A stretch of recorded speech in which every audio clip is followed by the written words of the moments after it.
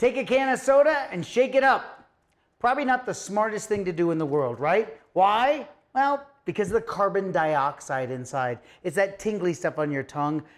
Carbon dioxide produces those bubbles and it explodes.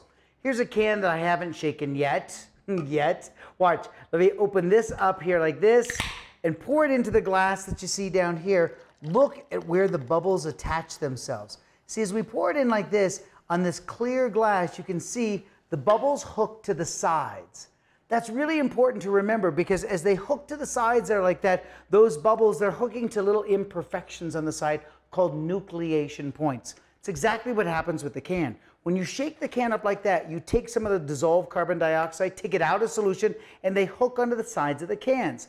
Now you know this. When somebody does this, they think that they are somehow taking the carbonation down. They're not. In fact, this does nothing. If you want to move, like from a shaken can, if you want to move those bubbles, you simply snap the sides like this.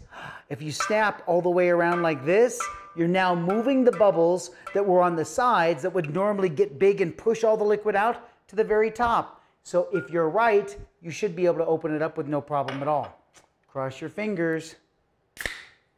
It works. So the next time you see somebody tapping the top of the can, just remind them, tap the side of the can and everything will be right. You'll never forget this one. I'm Steve Spangler, and that's your Science Minute.